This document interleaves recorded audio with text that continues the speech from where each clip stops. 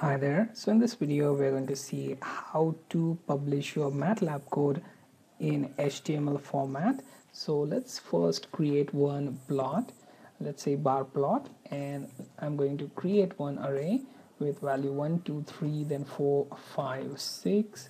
Then I have another array with the value 4 5 6 7 8 11.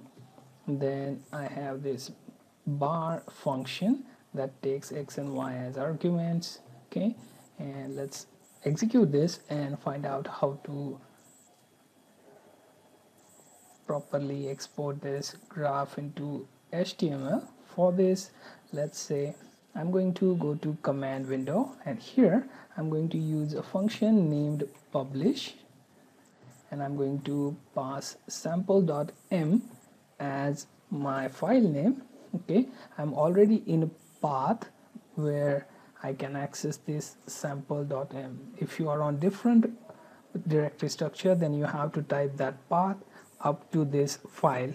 Okay, next thing, export to HTML, so make sure that it is in single quote as well. Now simply execute this and you will have one figure exported, and you have to navigate to that directory.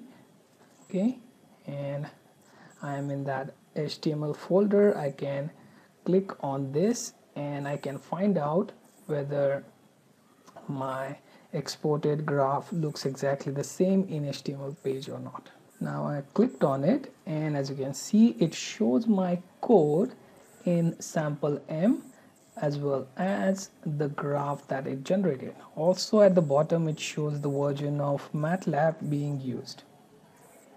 Okay, so you get the idea of how to export your code and the respective results from your editor to HTML.